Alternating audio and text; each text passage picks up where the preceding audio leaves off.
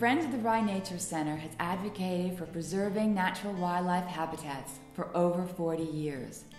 In addition to preserving native plants and acres of forest throughout our city and county, we also focus on educating the public about how to maintain a quality habitat for aquatic life in the Long Island Sound. The coastline of Long Island Sound is over 600 miles long, yet, due to overpopulation of its adjacent watersheds, the contaminants of nearly 21 million people drains through this very small area.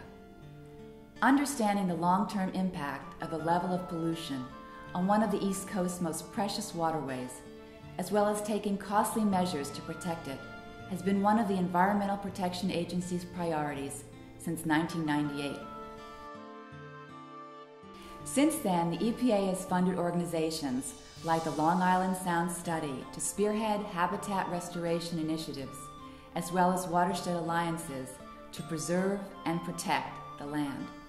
Currently in Rye, 2 major county parks exist along the coast, the Edith Reed Sanctuary and the Marshlands Conservancy. Both of these parks have made massive strides in restoration projects that will lead to the return of important native coastal plants that will not only provide habitat for endangered coastal birds, but will also help reduce nitrogen levels in the water. Nestled right between these 2 preserves is the coastline of another major county park, Playland. In reinventing Playland, Westchester County has a unique opportunity to make a monumental difference in the environmental health of its community, as well as the Long Island Sound.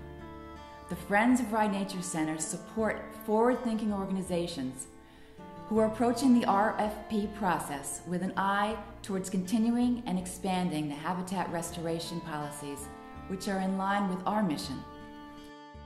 It is FNRC's hope that the county will choose to act responsibly and return a significant amount of Playland's grounds to its natural state by increasing the amount of natural plants and trees along Rye's shoreline.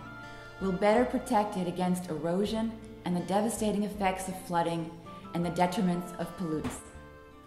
This reinvented Playland would be accessible to the public and become a model park for educating the public on shoreline conservation and managing an efficient and clean watershed.